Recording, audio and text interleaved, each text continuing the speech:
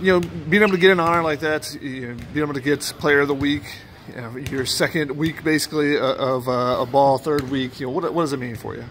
It means a lot to me, but I'm honored to get the award, but can't get too high because we lost the game on tempo, so we got to bounce back in Orlando this week. What did you learn after watching the tape of that game and kind of seeing what mistakes you guys made?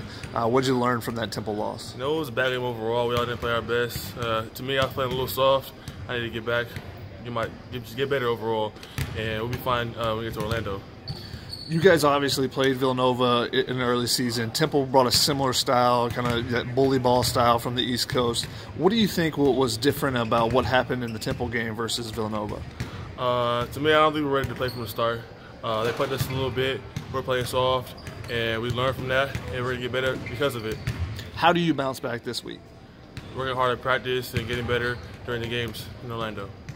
For you, when a team is really trying to be physical with you, and like you said, you saw you guys playing soft, how do you kind of feel that in a game and make the adjustment?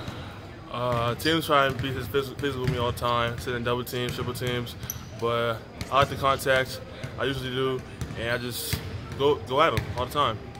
What kind of changed for you guys in that second half? I mean, you ended the first half really well. You started the second half. You were getting really good low post position early in that second half, but then they did a really good job of pushing you guys away from the block, it seemed like. What kind of changed for you guys not to be able to get the points in the paint that you had been? Yeah, from what I said earlier, I think for me, I was playing soft. I shouldn't have been playing like that. And overall, they attacked us once we made our run, and we never came back from it.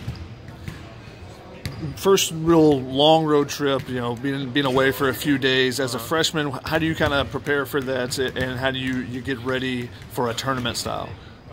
Playing in Europe helps us a lot, and playing AAU, I travel all the time, so I'm used to long road trips, playing away from home a lot. So I think I'll be fine when we go to Orlando. Is it any different than an AAU tournament or even that European trip, the preparation-wise, just because you got school and different things? Oh, yeah, I have to do with schoolwork, and we're in college playing against a grown man, and I think we'll be fine. We got to the drawing board, and I think we'll be fine for this Orlando trip.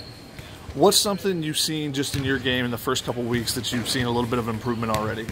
My defense, my ball screen covers. When I first got here, I couldn't really read the ball screen and what coverage should say, but now I think I've gotten better because of it.